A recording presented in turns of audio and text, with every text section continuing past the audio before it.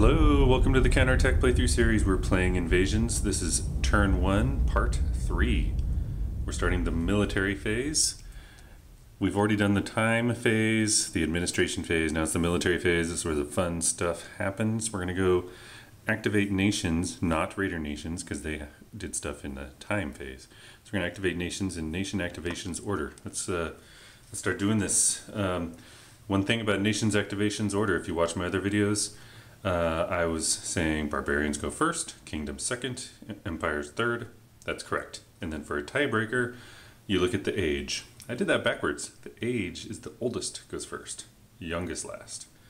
Didn't really matter in the prior videos. It totally will matter in the military phase. Here's the AVM chart, or the age chart. It's got markers for all the full-fledged nations. They're categorized into barbarians at the bottom, civilized at the top. Since barbarians activate first, we're going to activate these guys. We start with the oldest barbarians, which will be age 2. There's a stack of 4 here, the Alemanni, the Franci, Ostrogoths, and Visigoths. So there's a tie there. We have to break the tie. To do that, we go to the nation card, and the nation card, you look at the lowest number on the upper left of the cards, Alemanni, Franci, Ostrogothi, Visigothi. So we can see that's going to be the order. So Alemanni first. Okay, here's the Alemanni. The entire tribe is in one space. Agra Decumatus, something like that. And it's a stack of all infantry with a leader and a horde. The horde is really their people. It's everybody. It's the men, women, children, animals, everything. And something's making these guys want to move. They want to move somewhere. I don't know. Might be other people moving from the east, pushing them? Possibly. So they're on the move. So what's going to happen is the first step of the military phase is the unit stack step. That's where the Alemanni can move all their units up to their movement range, stack by stack, anywhere that they're allowed to go. There are rules for enemies potentially trying to intercept them as they move, or run away from them as they move. Also, if they enter a more fortified location, or an enemy that doesn't run away, they're going to have to stop and fight. There's some other nuances. But basically, as they're moving, they're going to move all their units. They can pick up, drop off, split up, move one guy, stop, move another guy, come back to the first guy and continue moving. So that it's pretty flexible. But once they've all done that, then any combat situations that exist after moving will be resolved. There'll be 1 or more battles, or 0 or more battles. Okay, and then after that is the leader campaigns. And this leader has a campaign rating of 2. That basically means his stack of units can then move and combat again, just like the unit stack segment, except it's only his stack, not other stacks. There's some other nuances to it. And he can do that twice. Additionally, the Alemanni, according to their card, which we'll look at this, are scheduled to do an invasion on turn 1. So right now. So an invasion means they do the unit stack step twice. So they move combat before having leader campaigns. So these guys are going to do some stuff. But what are they going to do? There's lots of choices. They're going to go northeast? Probably not. They're going to go west, south? Why would they care, you know? Well, their nation card is going to give us some guidance. And in general, the guidance is more points for behaving as they did historically, but you are allowed to do whatever you like. Let's go check out the nation card. So I'm just spending a little more time on this first nation than I will on the others, just so we can understand the choices to make, especially for barbarians. I think the choices are a little easier for kingdoms and empires because, broadly speaking, they just want to hold on to what they have. They're not trying to move somewhere. Okay, so these guys. Well, first, a hint of their preferences for getting victory points. And again, in this game, The goal is to get as many victory points as you can for your color. So the green player doesn't want to just squander these guys. This is a victory point generating people. So first thing we do is we look at this top area. So it says Gallia Sept. That's short for Septentrionalis, something like that. We can just call it Northern Gaul. It says that. And we can even see Northern Gaul is highlighted here with a little flag on the map. It's kind of hard to see, but there's a little arrow moving over there that kind of starts from where they start from on the map. It's not quite there, but it's pretty close. That's showing, hey, this is what they did historically, and if you behave in that manner, you're gonna get points. Check it out here, VP bonus. This isn't the only way to get VP, this is a bonus VP. If they form a kingdom in Gallia Sept, 10 victory points. If they later form an empire in Gallia Sept, 20 victory points. That's a lot of victory points. So if they do those items in a different area, because they're not limited, they can go into Germania, they can go anywhere, half that, so 5 and 10. Okay, now let's go look at the non-bonus victory points. There's a lot. Every non-raider nation has a schedule pretty much like this. The first section is points you can get at any time. So it's usually tells you there are certain units that you get points for eliminating. Sometimes the people don't care, they get points for whoever. But in this case, the Alemanni get a victory point for each Burgund, Frank, Hun, or Roman unit eliminated, but only if it's eliminated in Gallia Sept. They get 3 victory points for each turn they're under a fetus. I don't really know how to say that word, it's a Latin word. But basically it means an empire, for example, the Western Roman Empire, agrees to let the barbarian tribe live within their borders. They basically say, here's 2 provinces. They're still ours, but you can live here. Please protect the border.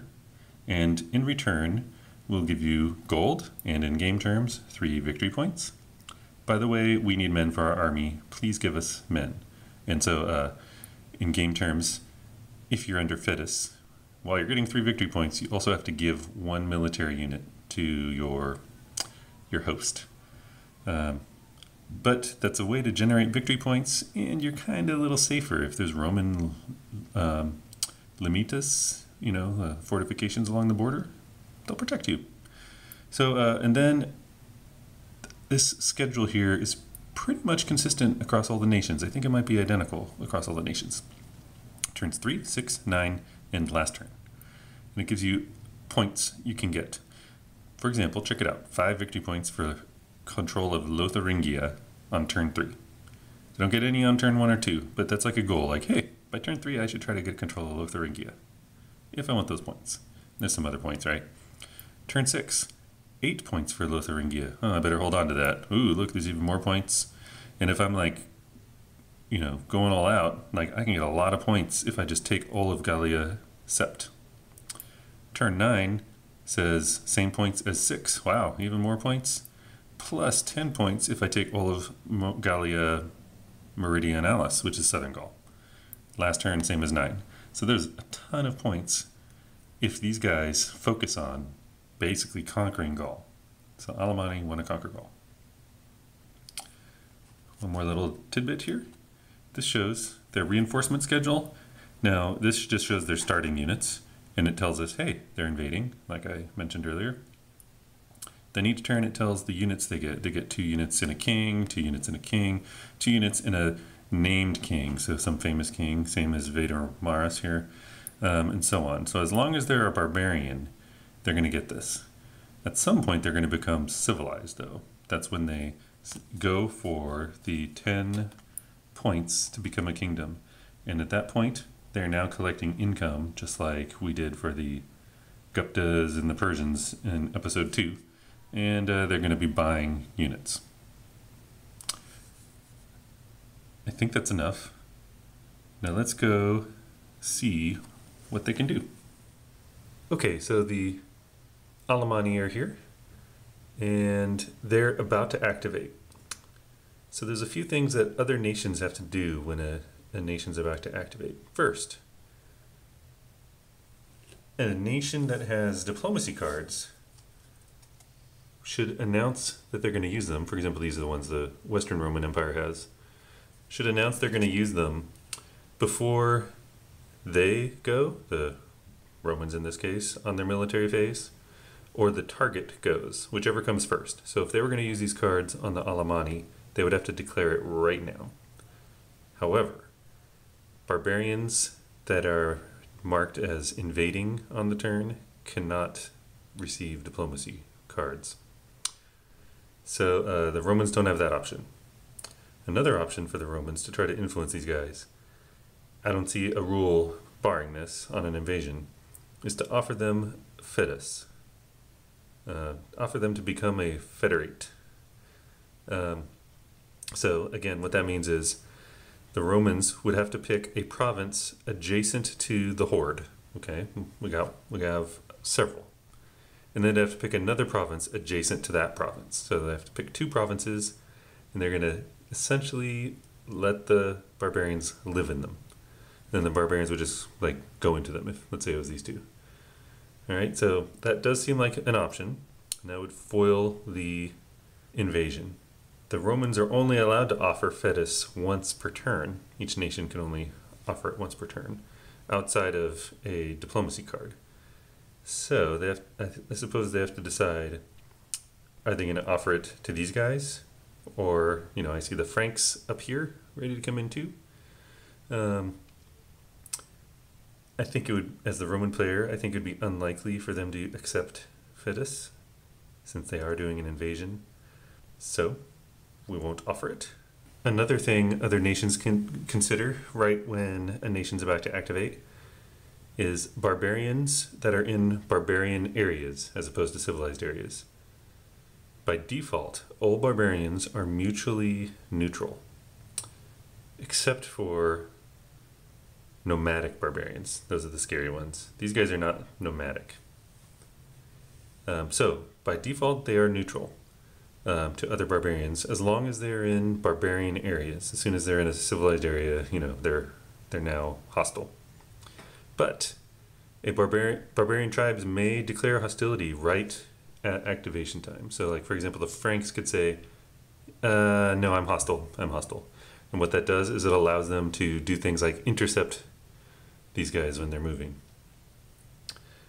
So I think the Franks, though, they're going to say, no, I'm good with you, man. We're good. And all the other barbarians on the map, same thing. They're not declaring hostility. Now, what I think I want to do with these guys as well, based on all the victory points I read off just a minute ago, I want to go into Gallia Sep. In fact, Lotharingia, I think, is right here. Lotharingia. Okay. As they move, enemies can attempt to intercept them, provided the province is friendly to the enemy, and they're within 3 provinces of the location. So if this horde moved into here, this Roman could try to intercept. It's one province away. This Roman could try to intercept. 1, 2, 3. It's 3 provinces away. What the interception rules are is every leader stack can try to intercept, and 1 leaderless stack can try to intercept. If these guys move into an enemy space and the enemy stays there, doesn't try to run away, which is a possibility, they have to stop and fight them. And that includes the limites, these fortifications along the border. Okay, remember this is an entire stack of infantry. Infantry have a movement allowance of 3. A horde for a non-nomadic barbarian tribe also moves at 3. If they all move with their leader together, +1.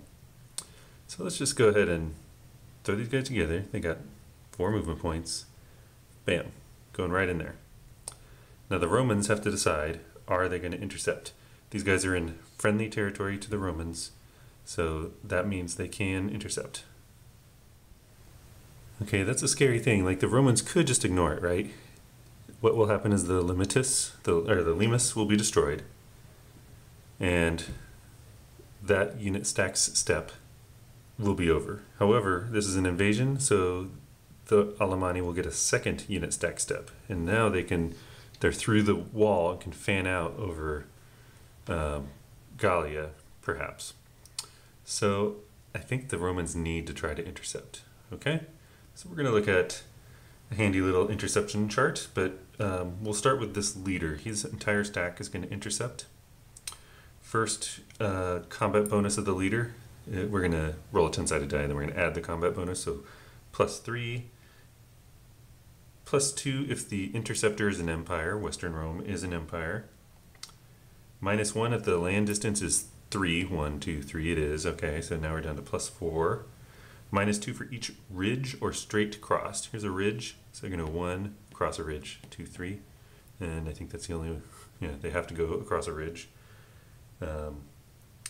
So I think we're looking at, what was that, +5, -3, so it's a total of +2, and we're trying to roll a 6 or more. 7 + 2 is 9, so these guys successfully intercept. There's no, like, oh, I'm sorry, I changed my mind thing in this game for the barbarians. Like, they're stuck. Okay, so I actually think the Romans need to get even more aggressive here. I know the Franks are coming in, but I think this is a lot of Alemanni. I think this Gallia Legion is going to try as well. So for them, there's no leader. So the interceptor is an empire, +2. That's the only thing. +2, we need a 6. Got an 8, 10. So these guys intercept in. Gonna have a battle. Okay, here we are. Here are all the troops. So while the Romans were attempting to intercept, the Alemanni were breaking through the Limes, and it is destroyed. Okay, so that's just part of the game. So it is destroyed, and that's going to count as a Roman unit, so that'll be 1 victory point for the Alemanni right there. But they do have to make a D2 check. That's an even-odd check to see if one of their units takes a hit. It is odd, so no hit, so they lucked out there. Incidentally, I need to make sure I'm following stacking rules, but I just happen to know Julianus has a stacking of 3. He can stack up to 4 + 3 units, so he's good. And then we've already established 4 + 2 + 1 for invasion, so we can stack everybody here.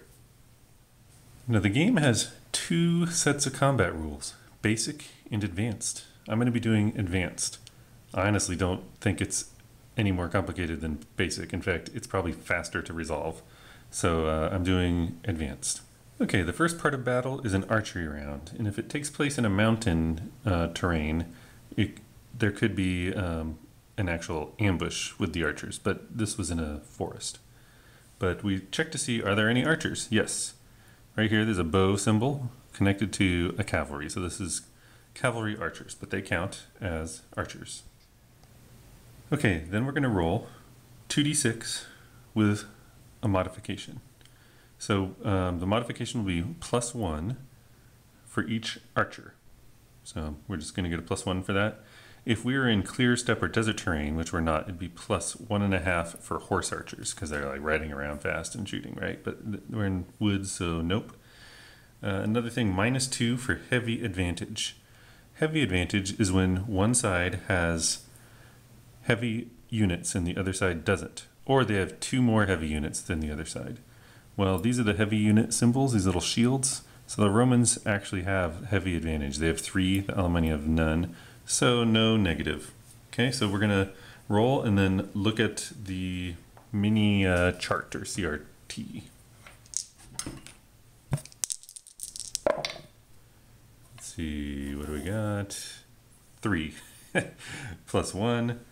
And if you look at the chart, that is a miss. All right, so archery round done.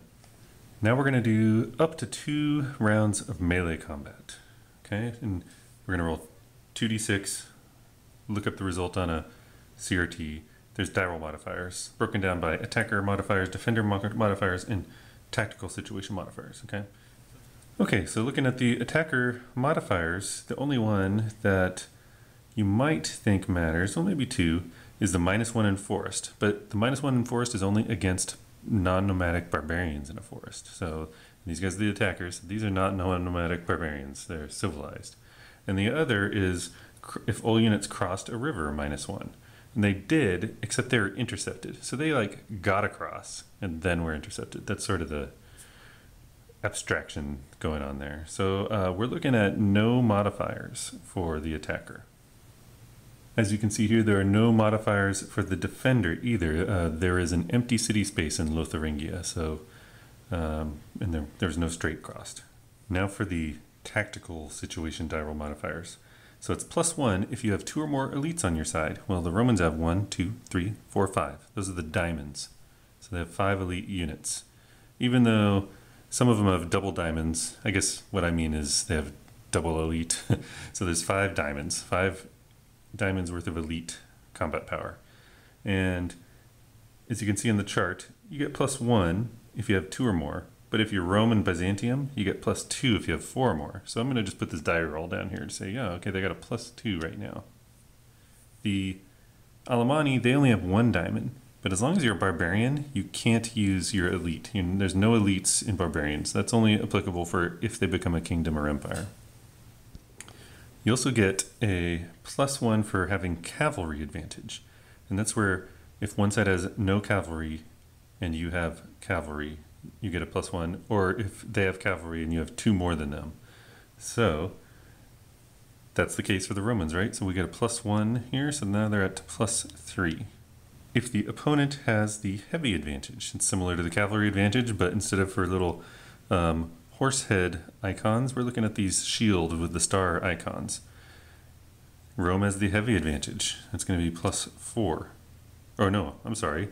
Heavy advantage you subtract from the attacker, or from the side that doesn't have it. So this will be a negative. I'll put the negative to the right of the units. A side gets a +1 if they're an empire versus barbarians. So man, you can see the Romans, while they aren't numerically superior, just, just a little bit inferior numerically, qualitatively they're very superior. Now event cards might be able to modify this, but I looked at what both the green player and the red player have, not really useful. Now there's one last little bit, which is the benefits of the leaders. So the leaders have a combat bonus here, 2 and 3. That actually represents how many rerolls they can order during this combat. So both sides roll, and then leaders take turns deciding if they're going to use a reroll. However, each leader may forfeit 1 reroll during the entire melee round to get a +2 or -2, a +2 for themselves or a -2 for the enemy to their die roll modifier. So these guys need to decide. Now that might be a good idea for the Alemanni to do this, right? Since they only have a +1 modifier and the Romans have a +4. Unfortunately, the attacker has to declare first and then the defender.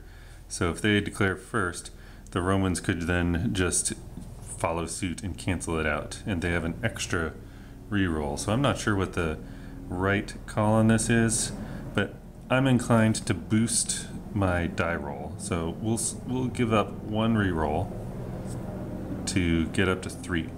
And it's kind of silly, but I think the Romans will give up 1 reroll to knock this back down to 1. Each side actually rolls. So we'll start with the attacker. This is the attack by the Alemanni. They got a 7 +1, 8. We cross-check that with the number of units on the attacking side, which is 6. That is 2.5, so 2.5 hits. If you look at the bottom of the chart, it says half rounds up only in clear desert or steppe. Well, we're in forest, so it's going to be 2.5. The half will be lost. It won't round up. So 2 hits. Now for the Romans. Oh, 11 + 4 is 15. That's maxed out on the chart. 3.5, so 3. Yeah, seemed like it would be massively devastating, but it's just 3. 3 versus 2.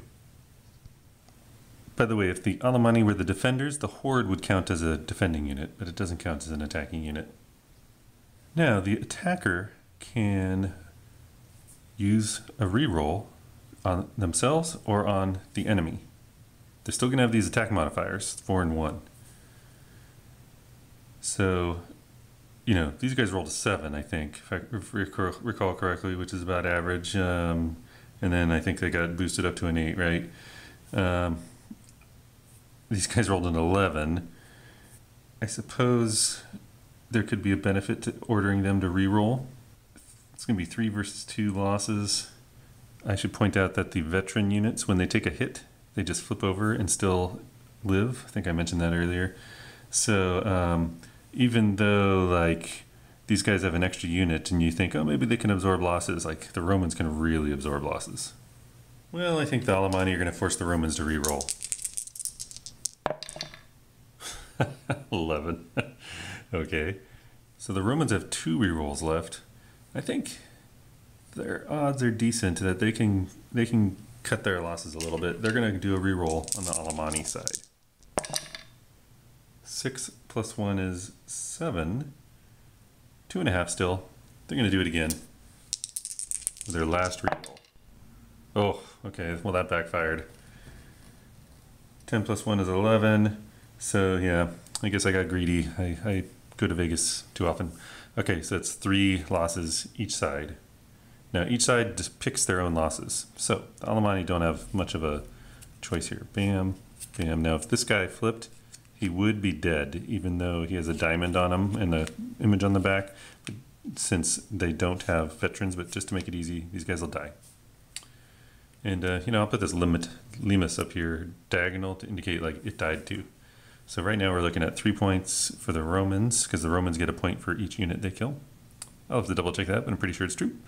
And the Alemanni have 1. So the Romans, you'll see why it doesn't really matter a whole lot, but they take 3 losses. That's actually pretty hefty. 1, 2, 3. Oof, that cavalry converted to infantry. So now you can see that since there's a second round of melee available, both sides will have an option to retreat. But now the Roman advantage is largely gone. They still have 2 cavalry, but they no longer have heavy advantage, I don't think. I'll have to double check. Much fewer veterans. So now before we go into the second melee round, the defender and then the attacker may elect to retreat. And the Romans, I think they are going to decline to retreat. I think they predict the Alemanni will retreat. There's a good way to predict that because you actually recover units, usually, at the end of a battle. So retreating will allow some recovery for the Alemanni. The Romans are counting on them doing that. So now the Alemanni, they're gonna retreat. They're gonna go right back to where they came from. Okay, so now both sides can recover. So these losses in this game, the way I think of it, they're not just dead people, but they're people that ran away from the battle. You know, they were routed, got separated, and so on. So anyway, this is a large battle. It's a small battle if there's only like 2 or 1 unit on each side, but it's a large battle. So each side can recover 2 eliminated units of their choice. Well, the Alemanni just flips 2 over. So, you know, that's not too bad for the Alemanni. They scoop up 2 guys that had died. The Romans didn't lose anyone. Now, they had a limus eliminated, but that's not a unit. You can't rebuild walls magically. Now each civilized nation can restore 1 elite unit. So Romans are civilized. They can flip 1 of these units. I'm trying to decide if it's better to have extra cavalry or better legions for the heavy. You know, I think the cavalry's good, so we'll keep these legions damaged. Huh, that's a tough call, honestly. I think we'll actually flip 1 of the legions because we have 2 cavalry, and this gives us heavy advantage against someone like this. Yeah, okay. So that's the recovery there. Leaders can be eliminated in battle, but not if one side retreats between melee rounds for whatever reason. Let's go put these guys back on the map. Okay, here we are back on the map. Vedomarus and his Alemanni retreated. They had to retreat to there. The Romans remain there. So that ends their first unit stacks step. So since this is an invasion, they get a second unit stacks step where all their units now have 4 movement points right now because they're with the leader. That's why they're all infantry. They go 3, but they get +1 for their moving with the leader. So I have to decide what this guy's going to do. Like, I don't want to just like go head on into the Romans, right? But I do want to get into Gallia Sept. Ideally take Lotharingia, right? But I could go south now, just and hope the Romans can't intercept. But they have a high combat value leader, which means they get at least +3 to their interceptions. I could try to put some rivers and ridges in between, try to reduce that. But if I could get down here and they fail to intercept, all of Italy's pretty ripe for the taking. There are some, there is a legion down by Rome though. I could just try to get around them, go through here, probably get intercepted. If I get intercepted at this city, fortified city has that scallop border around it, gives a decent advantage to the defender. I guess I can go 1, 2, 3, 4 and try to bust in up there, and you know, the Romans would have to go 3 spaces to try to get around. You know, maybe that might be worth doing, actually. Just try to reduce the invasion potential. Yeah, let's do that. So we'll go 1. And I'm in barbarian territory now, so they cannot intercept. It's not friendly territory. 2. And you probably want to see where these guys are going. 3. Oh, I didn't calculate that right. 1, 2, oh yeah, 3. Get around into Frisia. And then 4 into Flandria. Bam. Okay, now the Romans have to decide, are they going to try to intercept? Now the reason I would want to as the Romans is because this guy's going to have a leader campaign right after this, and the entire stack gets to go on campaign twice and come down and burn down this city, things like that. So we have to intercept. Just got to do it. So the combat leader, the bonus is +3. It's -1 for the distance of 3 provinces. Can he get there without crossing rivers? 1, 2, 3. He can. Oh, rivers don't matter. It's just straits and ridges that matter. So yeah, it looks like it's +2 for being an empire. So that's 5 minus 1. So +4, and we need 6 or more, right? 6 or more. So we're gonna have another battle.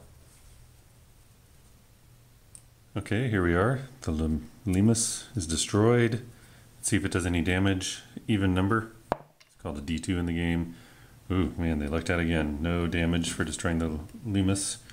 Here we have the forces arrayed. Now I'm going to try to speed things up a little. I'm not going to go into that detail for every battle. So let's figure out die roll modifiers. Archery round, there's 1 archer, no modifiers other than +1 for the archer itself. So we had a 9, +1 is 10.